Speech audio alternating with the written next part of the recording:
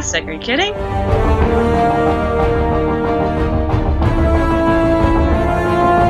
There is no single theory that explains the behavior that we actually observe.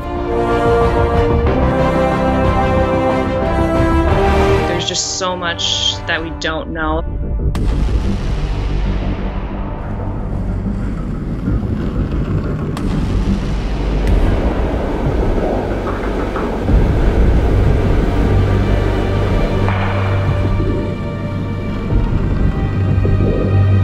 The sport is called curling because the stone will curl as it goes down the ice.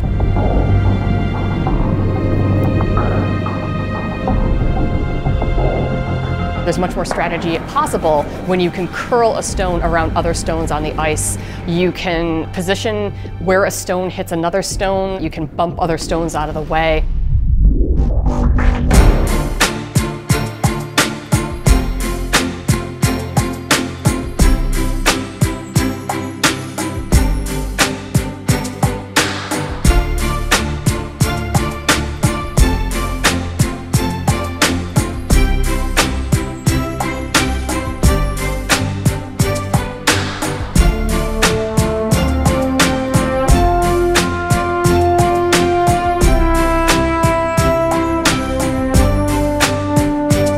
On ice, it curls in the same direction as the rotation.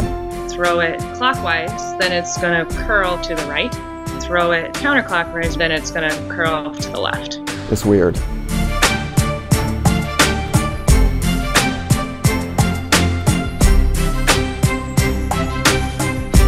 The ice guys have kind of like a jetpack, or if you're thinking like the Ghostbusters. They spray fine droplets of water over flat ice.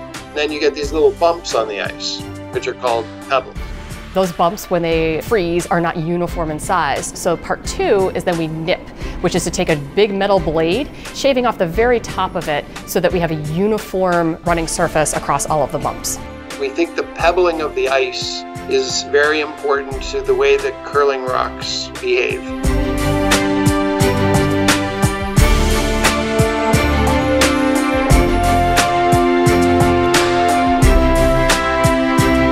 Sticks and pivots. Grabs the pebble as it goes.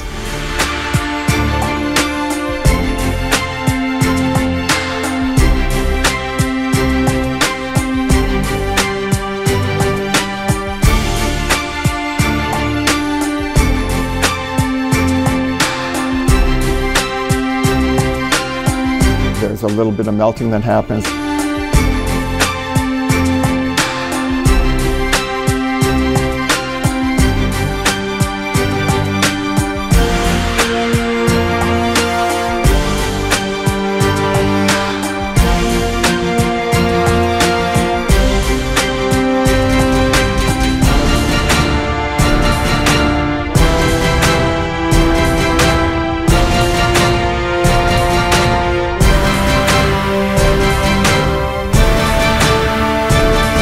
Basically, your rock is following the scratches. Understanding the nature of slipperiness on ice is not a trivial matter at all. It could have practical applications.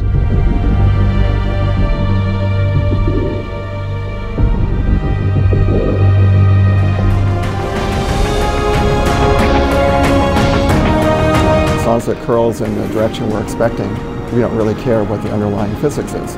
My theory is it does what it does, and I just have to accept it and go with it.